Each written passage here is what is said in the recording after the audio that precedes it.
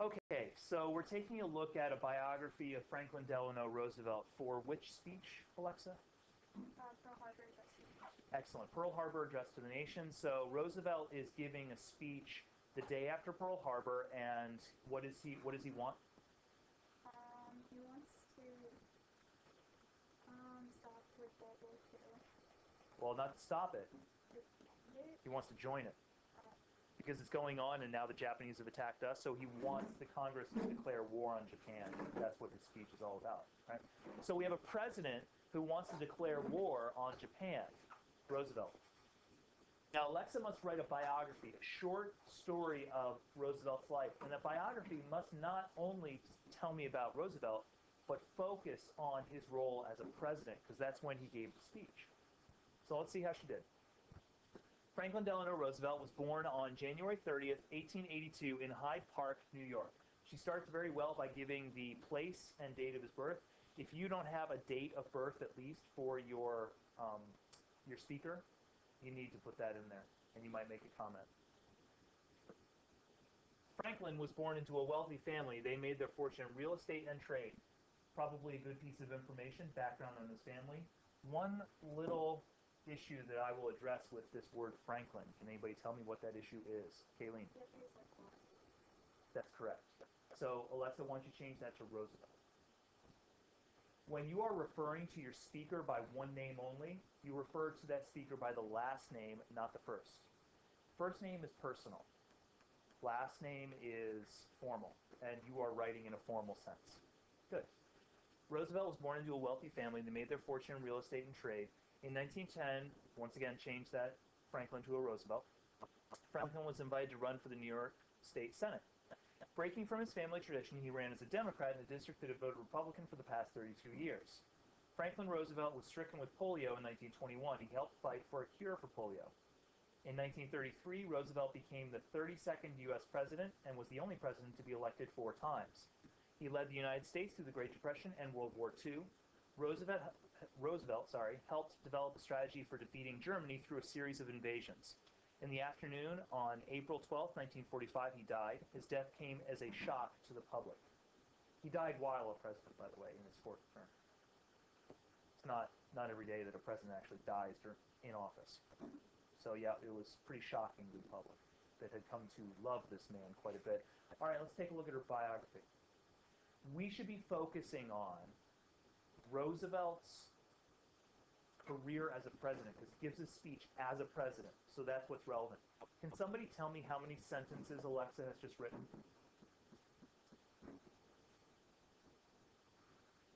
Look at the screen. Count. How many sentences has she written?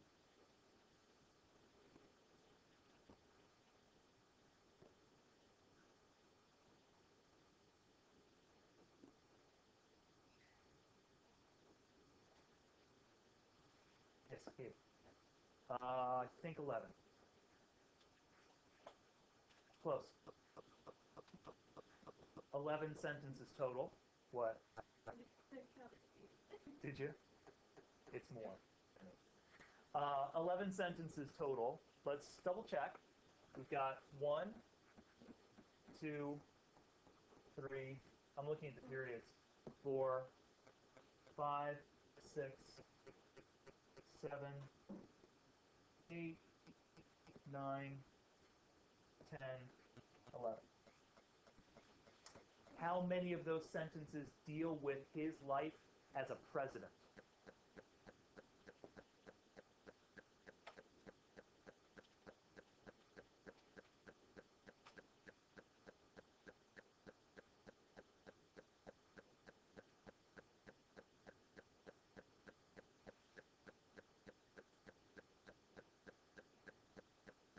Okay. 4. Are you counting the last one? What have we got? Right, 1, 2, 3. Where's the 4th? Am I missing one?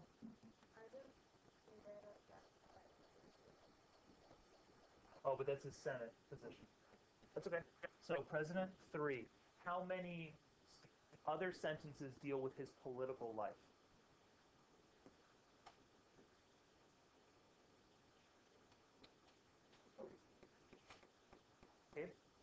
One, we've got that one, invited to run for New York Senate. And then this one, running as a Democrat. I think it's two.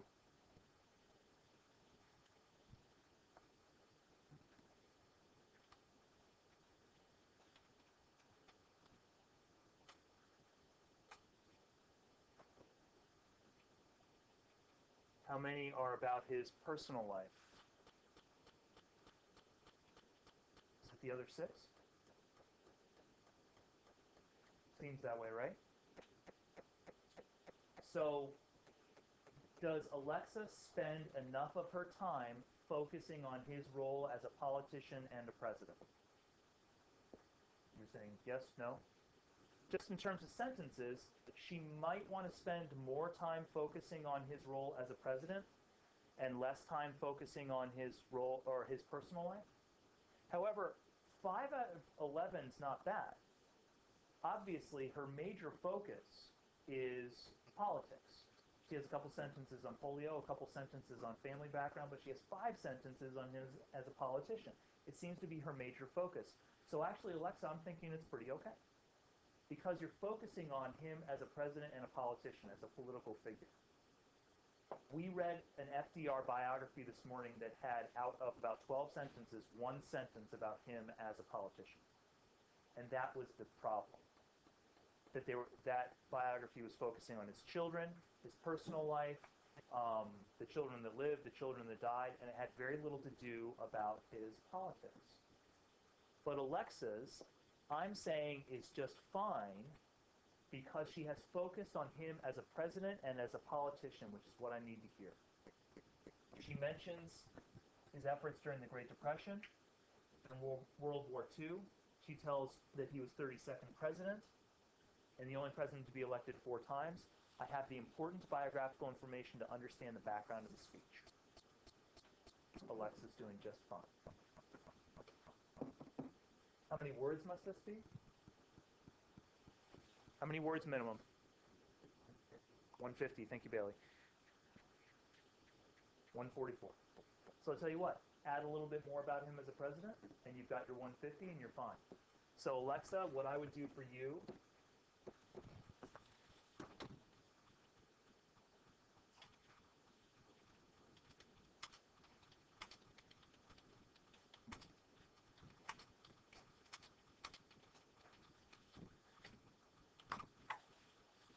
That's it. Alexa has a 3.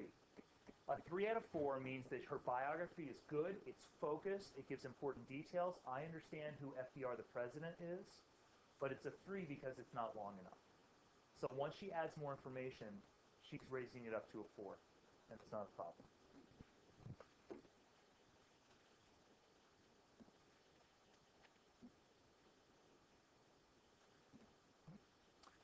I'd like to do another one. Raise your hand if you did write it early, like Karen and Jason, Natalie, you too, Gabe, Lauren.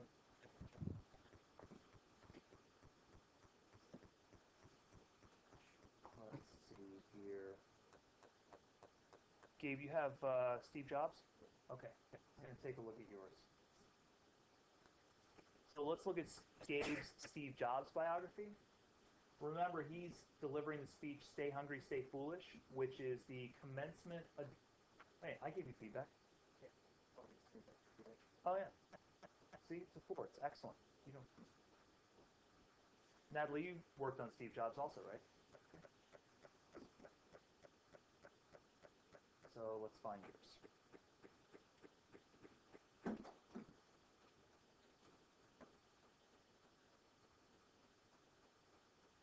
Okay, Steve Jobs, Stay Hungry, Stay Foolish, commencement address at Stanford, was it? Stanford University? All right. Before the late 1900s, there were no very successful computer companies. Society did not have much advanced technology. On February 24th, 1955, in San Francisco, California, Steve Jobs was born. His parents promised he would go to college. Oops, sorry. During his high school career, he met his future business partner, Steve Wozniak. At college, Jobs learned about calligraphy and typography. At the time, Jobs attended Stanford University. Jobs started working for Atari, an early pioneer manufacturer of personal computers. He and his partner Wozniak learned enough to start building their own personal computers in Steve's garage. Once again, there's the first name, last name kind of thing. So you want to change Steve to Jobs. And it would be Jobs, Jobs apostrophe on the outside. The two were assembling computers and selling them to a store called Fight Shop. They then founded the Apple Corporation in 1979. Then, after he was fired from Apple, he founded Next, which was later bought by Apple, and he was working with the company again. Later, he also founded Disney's Pixar Animations. Graduating from Stanford University, Jobs gave the commencement address to his graduating class. He delivered his speech at the graduation ceremony at Stanford University. In his speech, Jobs wants to convince people to move forward where life takes you and to continue to search and do what makes you happy. That every experience you go through will all be worth it. 6 years later, Steve Jobs died to insulinoma,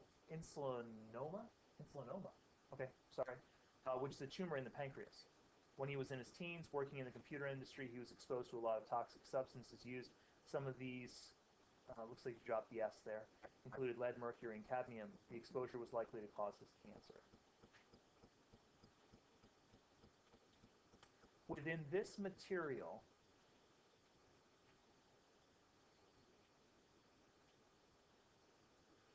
Natalie's including some information which is not necessarily relevant to understanding Steve Jobs' life. Can somebody tell me which sentence she might want to cut because it's probably not relevant to a general biography? Yeah. The famous speech. Mm-hmm. So why are we cutting that? Very good. He is correct. This is about the speech, not about the biography, so we'll just take that out.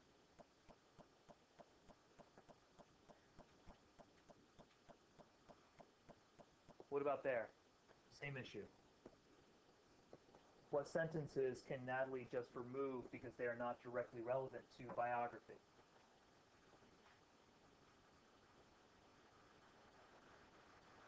Okay.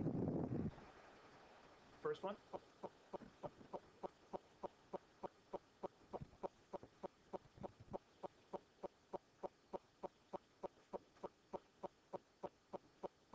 Done? Any more?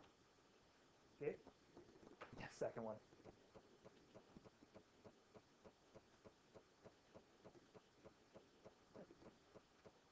A biography that starts simply with the date and place of birth is just fine. Remember, talking about the historical context is part of the introduction.